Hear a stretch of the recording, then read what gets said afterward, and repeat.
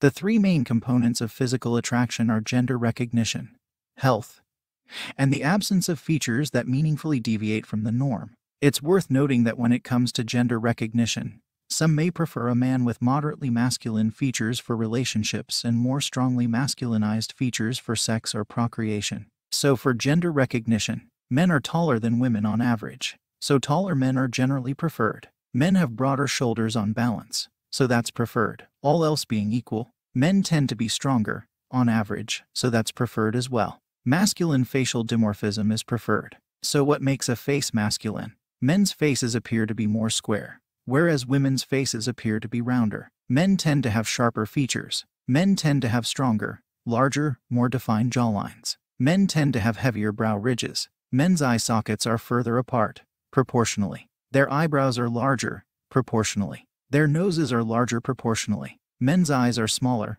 proportionally, and more deeply set. Men's lips are less full. On average, men's lips are thinner and wider. Men's cheekbones are less prominent. In terms of health, a smaller waist and a lower amount of body fat are usually preferred because that suggests health. A youthful appearance is preferred, as that's also an indicator of health. In terms of having fewer flaws and being closer to the norm, facial symmetry and bodily symmetry are preferred. The absence of pimples or other perceived flaws is preferred, etc. Men whose features are closer to those of the average men are preferred. In other words, most would prefer a man with an average-sized nose to a man with an extremely large nose.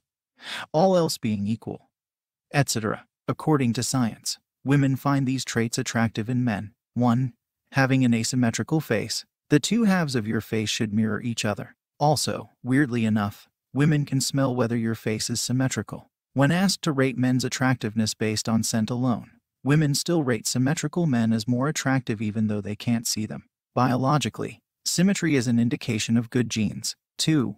Smelling sweaty. Sweat contains a masculine hormone called androstenedione that smells attractive to women. 3.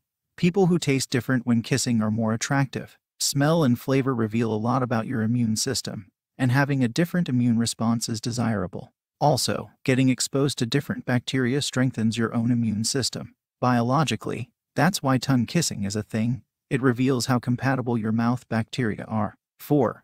Stubble, but not a full beard. Facial hair is a symbol of masculinity, but a full beard seems aggressive. Women wanting to start a family may prefer bearded men because they look sexually mature. 5. Having a long ring finger. Men with ring fingers that are longer than their index fingers are more attractive because the length of your ring finger is determined by the amount of testosterone you're exposed to in the womb. 6.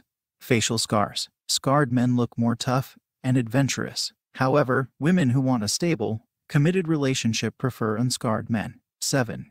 Women are attracted to men who look like their dads. The converse is true as well. Men are attracted to women who look like their moms. 8.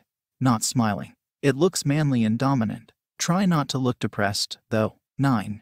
Legs that are about half your height are attractive. Having disproportionately long or short legs can be a sign of medical conditions such as type 2 diabetes. The thigh-to-calf ratio matters as well, but not as much. 10. A deep voice. It's associated with being bigger and producing healthier children. Having a voice that is comprehensible, with pitch and timbre appropriate to the age, or slightly more bass. 11. Muscles. An indication of masculinity, good health, and good genes. 12. A well-defined jaw.